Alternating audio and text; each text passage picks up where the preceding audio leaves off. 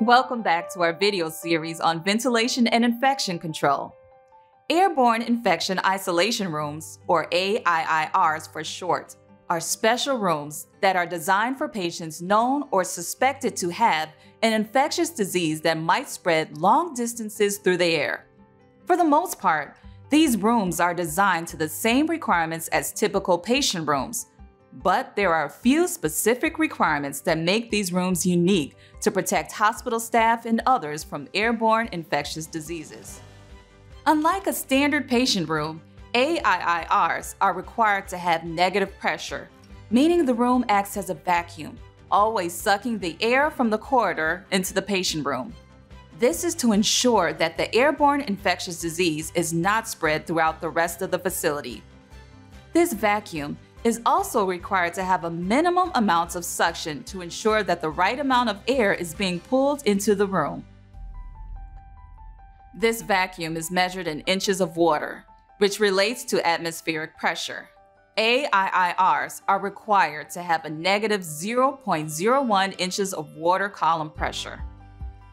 To visualize this, the pressure of the air being pulled out of the room is equal to you trying to drink water through a straw that is 407 inches tall. But wait, all of this air being pulled out of the room has to go somewhere. So where does it go? There are two options. Either a dedicated exhaust system pulls air straight outside, or the air is sent through a HEPA filter that removes 99.97% of airborne contaminants before it is mixed back in with the rest of the building air. A.I.I.Rs are required to have a visual indicator so staff know the room is negative pressure. This can be a simple device, such as a ball on the wall, which shows the direction of airflow by moving a ball through a tube, either into the patient room for negative pressure or into the corridor for positive pressure. There may also be a room pressure monitor.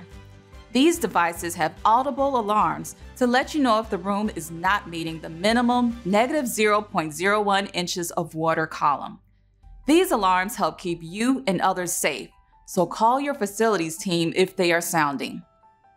One more important note about A.I.I.Rs.